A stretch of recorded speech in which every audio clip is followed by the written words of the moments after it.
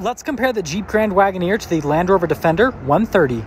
Under the hood of the Defender, we have a turbocharged 3-liter inline-six that puts out 395 horsepower and 406 pound-feet of torque.